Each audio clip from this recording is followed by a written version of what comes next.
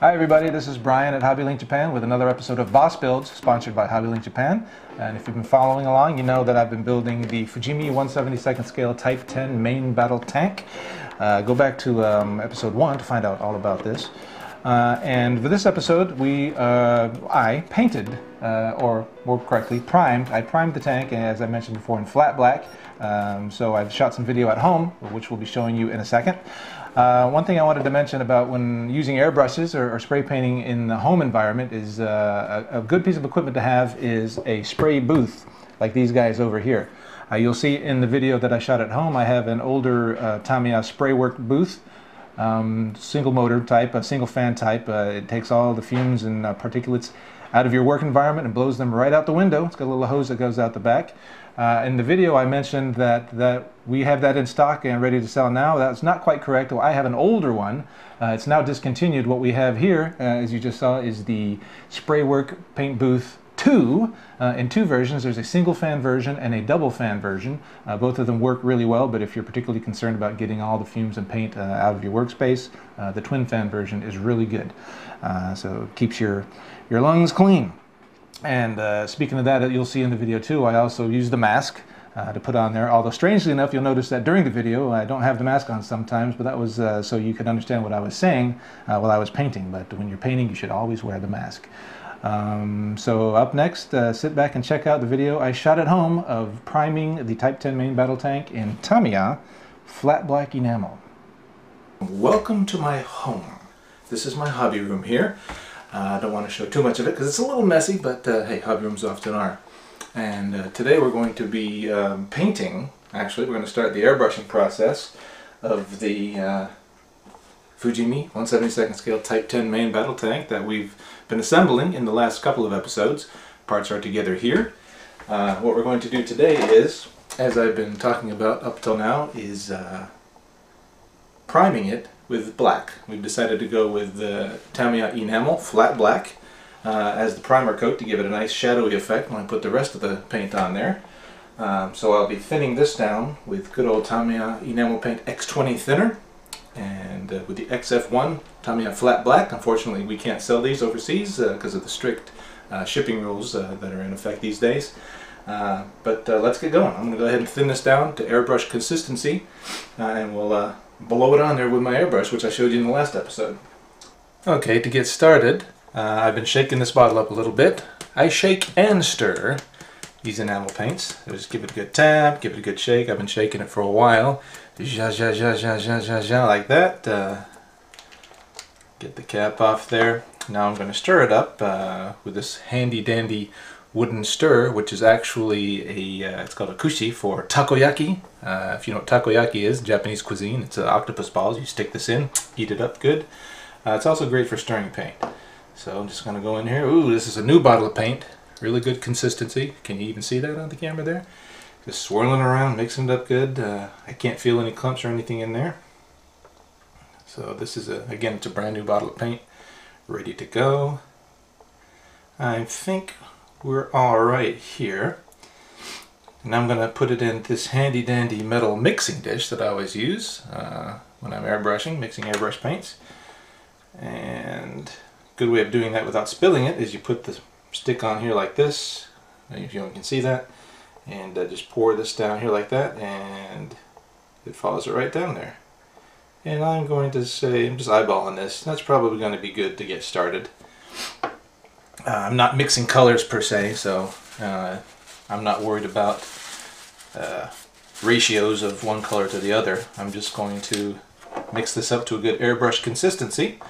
And as we discussed last time, a good consistency for airbrushing paints is often said to be the consistency of milk. And of course there are different kinds of milk, so your interpretations of what milk consistency may vary. I just use it kind of as a guideline. And I'm using the eyedropper here. This is a cheap eyedropper. We might even have these on the site. If we do, we'll link them up in the video. And just to pump in some thinner here. And this is, of course, again, Tamiya's thinner for their enamel paints. And just going to keep mixing it up here. I might have lucked out on the first shot here and got what I would consider to be kind of a milk-like consistency. You can tell by how it kind of beads up. Another way to check is you can kind of draw it up. I don't know if you can see what I'm doing here. You can kind of draw it up onto the sides of the bowl and see how thick or thin it's looking. This is looking pretty good, actually. This might be a good consistency to blow through the airbrush. Do some tests here. It might be a little thin, actually. Might be just a tad thin. So it's all can all be used at some point or another, so I'm going to slurp in a little bit more. Here, blurp. And I will probably, for the most part, call that done. Mix her up. Mixing her up real good.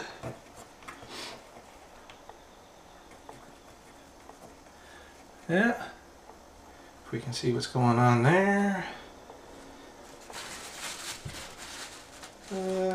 Yeah, this might actually be it. I think I got a good consistency, seeing how it spreads when I'm blotting it on the paper here, seeing how it covers this metal as I do here. Alright. So here we are over at my airbrushing booth. Now this is a fine Tamiya article. I believe we have this in stock too. We'll also link this later into the video. This is I can't remember the name of it right now. Don't have the box here, but we'll obviously list that later. It's a Tamiya single motor spray booth. It's got a single fan motor in there. It blows out. It's actually, you can't see here, maybe I'll back up and show you later. It blows right out the window with a hose. It's got like a sponge filtration system here. It sucks pretty good, and that's actually a good thing. This one sucks, that's good.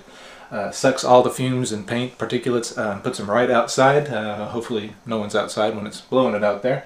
It's pretty quiet too. I'm actually shooting this right now with my 1 year, 8-month-old son. Takuma is sleeping in the next room right there. I hope I'm not waking him up with this, and I'm sure this isn't going to wake him up. I'll go ahead and fire it up. Can you even hear it? Well, I can hear it because it's right here, but it's very, very quiet. And it does a real good job of taking all the particulates out. You can see it's quite dirty right now. The last thing I did with this was I have actually primered some stuff with a can of Tamiya spray primer. And that blows pretty hard, so it kind of splattered it on in there. But it kept all the stink out of the room, which is its main purpose anyway. And it worked really good. The things I have here is a little cheap turntable, like a Lazy Susan type thing. I believe I picked this up at a 100 yen shop. We have 100 yen shops here in Japan, dollar stores in America. Do they have Euro stores in Europe or whatever? Anyway, cost almost nothing. It's good to put your models on, spin them around.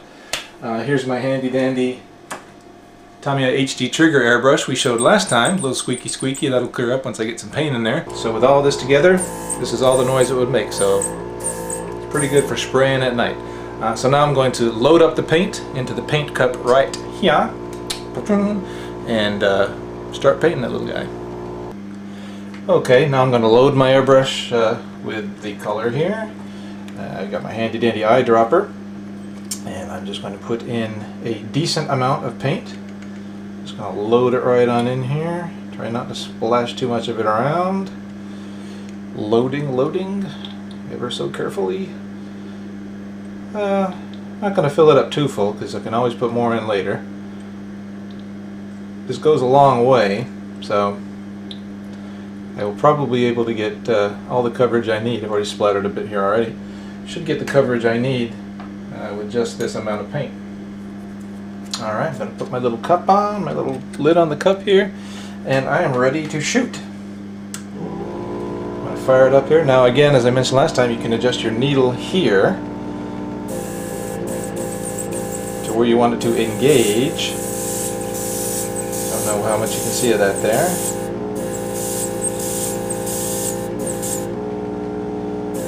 So since precision is not the name of the game with what I'm doing today, I'm just going to pretty much open it up so that I can get good coverage.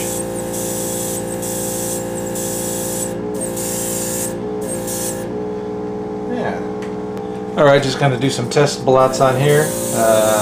Okay, paint is definitely coming out. Seems to be a good consistency.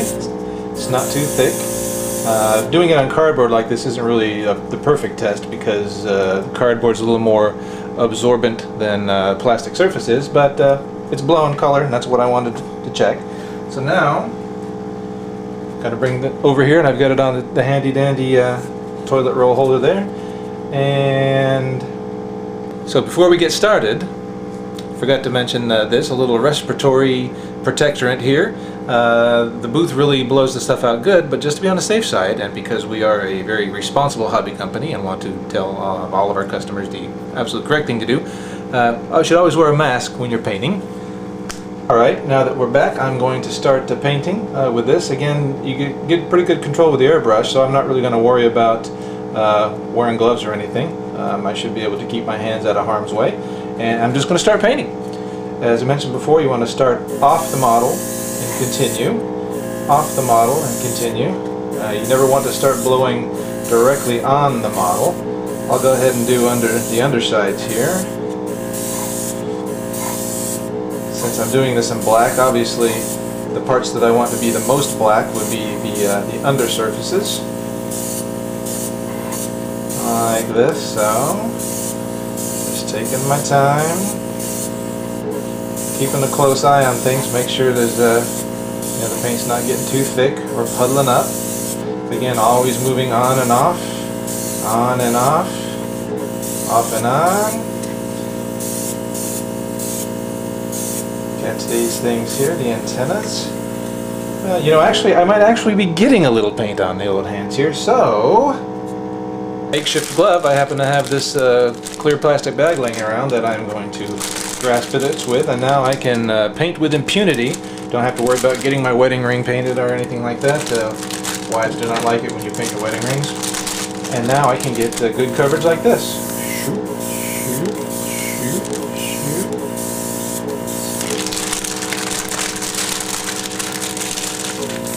Oh yeah. Now you'll also notice I have a nice fluorescent light here that gives me a good clear look at everything I'm doing in here.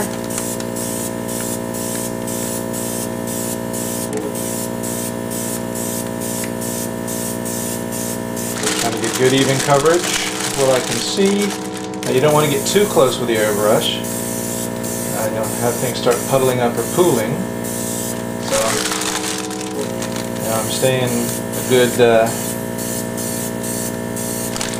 couple inches, multiple centimeters away from the thing here. Can we see what we're doing here? Yeah, okay. So, continuing along.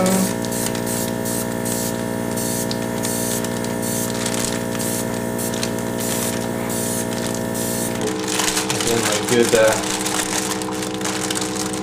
lighting here is letting me check where I've been.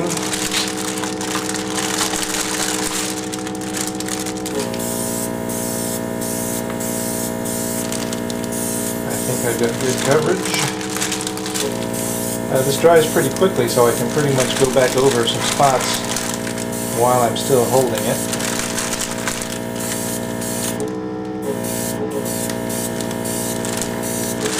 Make sure I get all the metal on the antennas done here.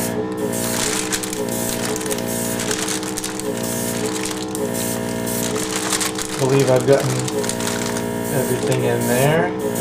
Now occasionally when you're in a tight spot like I'm trying to get in the basket here, it's hard to start on and off, so I might just give it a little squirt, and that's where the double action comes in handy. I've got air coming out now, and the more I pull when it engages, you know, I get a little huff of paint. So you can kind of control it, but still recommended is start off, end off, start off, end off, start off, end off. So I'm thinking I've pretty much got the turret covered here.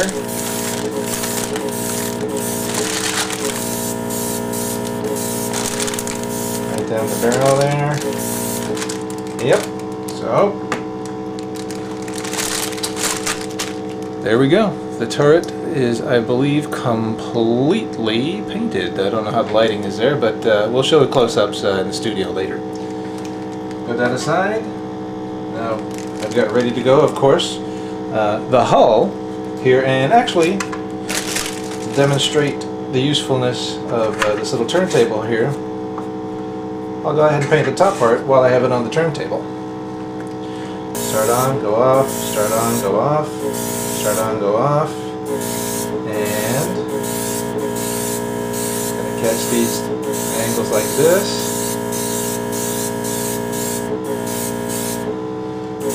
Rotating it around, getting all the different angles.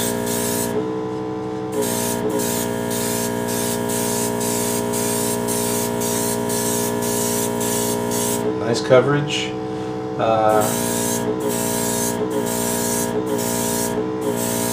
Actually, the consistency of the paint I mix turned out to be pretty good. I'm getting good coverage. It's not thick, but it's going on perfectly fine.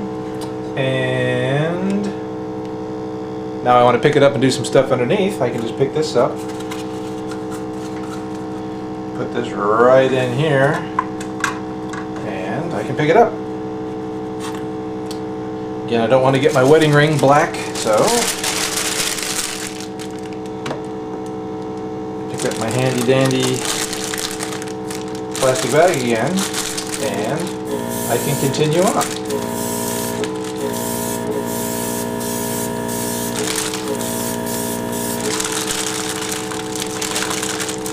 And the paint booth is doing its job. I can barely smell the paint at all.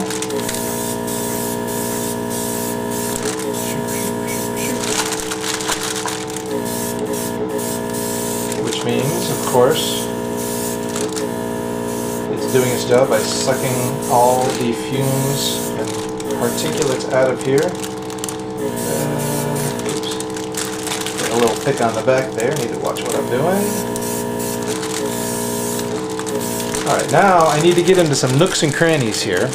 This is really black. I don't know if you can see that in there. Get some nooks and crannies. So again, I'm going to break the on and off rule by basically just pointing it right in there and just doing little tightly controlled bursts that I can get in there with, like this. As you can hear, the air is already blowing, and I can see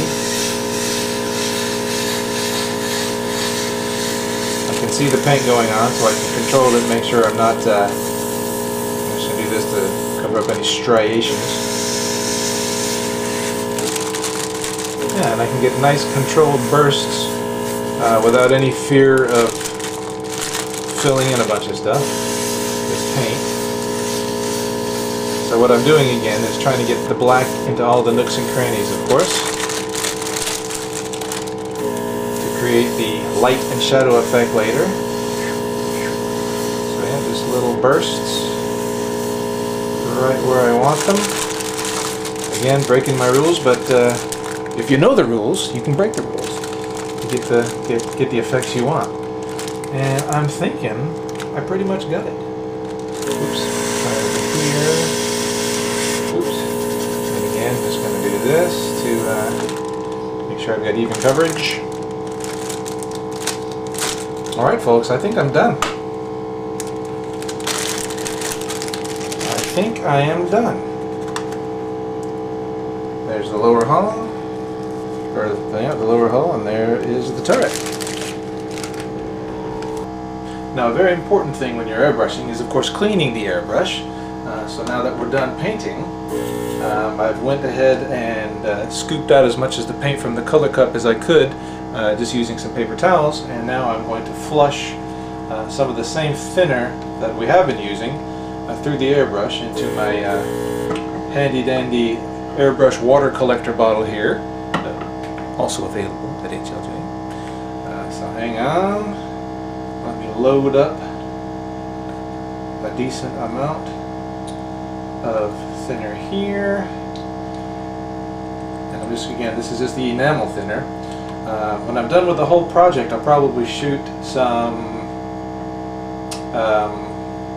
lacquer thinner through it once all the family's out of the house to really clean it out. So this is a cool thing. You just put water in here. It's got a little filter at the top, and you just blow through. And some of it is seeping out, but it's all going right out the spray booth thing here. So this is how I'm cleaning it. Now Tommy recommends, this is slightly controversial, because some people say you don't need to do it, but Tamiya recommends that you actually hold the cover of this and let some stuff bubble back up. I don't want to get the camera too close because it'll spill it, but if you hold the top like this, or the nozzle, it'll essentially blow the air back up through here, flushing it out. I've always done it. As I've said before, I've had this piece for 10 years, never had a problem with it. So I usually do it once, and then I carry on with blowing the rest of the thinner out through it. And then once this is done, you're ready to load more color and keep going. Again, when I'm done with it for this project, I'll run some lacquer thinner through it just like I'm doing now. And there we are. We made it through. And it's pretty clean in there. Wipe out the cup. Wipe out the nozzle. I'll probably go ahead and take the nozzle off here and wipe it around, use some thinner just to get the paint off there. You don't want any paint to dry or you'll have some problems later. But I'll do the real thorough cleaning once the entire project's done and I'm done with the airbrush and I'm going to put it up. So there we go, clean airbrush, ready for more paint. Alright folks, so there we go. Using my airbrush setup, I sprayed on the flat black Tamiya enamel primer. As you can see here, we'll show some better close-ups of these guys when we get back to the studio in the office. And hopefully next time I'll have the time to put down the base colors, which, as you can see right here, I've got the Tamiya acrylic dark green and the Tamiya acrylic brown. These are the two colors that we'll use for the camouflage on this guy. So I'm going to give this a couple days to set, and then we'll start spraying on the base camouflage colors. And there we go. Here's the Type 10 all primed up in flat black. And you know, actually I think it really looks kind of cool in flat black like this. Almost don't want to continue with the painting. I do that sometimes when I'm building models, particularly if I'm doing a lot of modifications or adding a lot of extra parts to it. Before we even prime it, you can see all the different colors of the different plastics, the resin, the metal parts you put on there. And it really looks cool. So you almost get to a stage where you don't want to cover all that up, all that hard work that you've done. So the key there is just take a lot of pictures so you can show it off to all your friends and say, here's what I did. So yeah, as you saw in the video, it was pretty easy to prime this guy in flat black. I got pretty good coverage everywhere. Obviously you can't reach all the tiny little nooks and crannies. If I was to do this kit again, maybe I would pre-paint way up under the suspensions in there and make sure that everything is covered, because I don't like the look of bare plastic. Although, looking at this now, I cannot find any bare plastic anywhere in here. But so I think it worked out pretty good. It's primed and ready to go. Now, a couple things I noticed when I was checking out the model after I had finished priming it here and looking at some references is I noticed there's some details on top of the turret. I don't know if Luke can pull in tight enough here to see. On top of the turret there are what I guess are lifting hooks, lifting eyes. Only two, so I don't know, maybe this is for lifting panels off the top of the turret. But these were molded solid.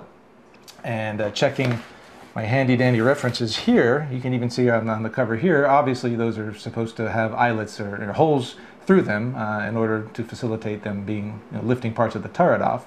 So I took my handy dandy little micro pin vise here with, I believe I used a 0.5 drill, and just drilled those little guys out. Really improves the look of the model, improves the realism, because obviously those aren't solid pieces. Yeah, I just thought it was a pretty good effect. So to sum up the actual building and what I've done modification-wise to the model, it's only drilling those two holes and adding the two brass wire antennas. And other than that, the kit is completely box stock. Obviously, it's a brand new kit, so there aren't any photo etch sets or any aftermarket parts available for it right now, but I'm sure they'll be coming sometime in the future. But really, the model itself is really well done, highly detailed. Don't really need that. Maybe, as we mentioned before, the basket might be nice in a photo etched piece.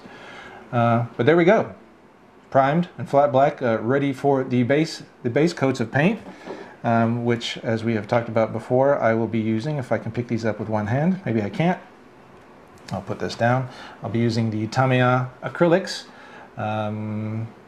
These are GA-Ty colors, dark green and brown. And so the next time you see this model, I'll have it painted, and I'll also shoot some more video at home of using the acrylic paints to paint the two camouflage colors. So that'll be on the next episode of Boss Builds with me and the Fujimi 1/72nd scale Type 70, no, not Type 70, Type 10 main battle tank.